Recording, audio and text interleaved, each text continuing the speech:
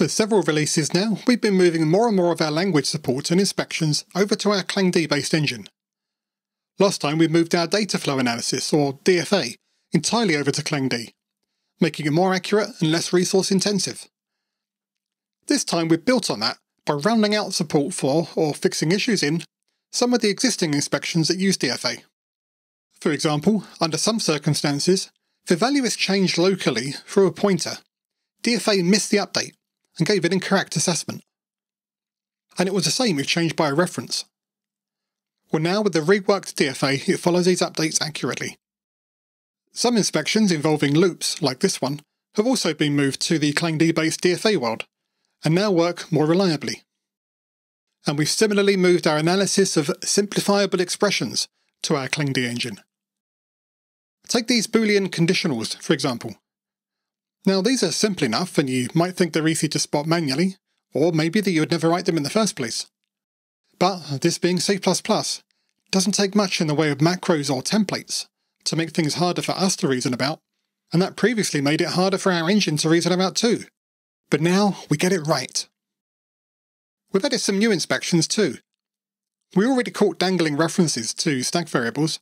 We've now extended this to deleted variables. It even works in trickier loop contexts like this.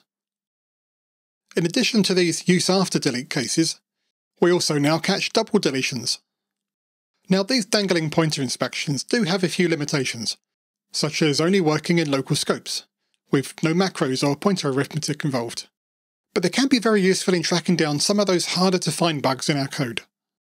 And finally, more support for some C++20 features. We now recognise conditionally explicit constructor syntax, which is a surprisingly useful little feature when you're writing value wrapper types. And with designated initializers, completions now work when initializing base classes too.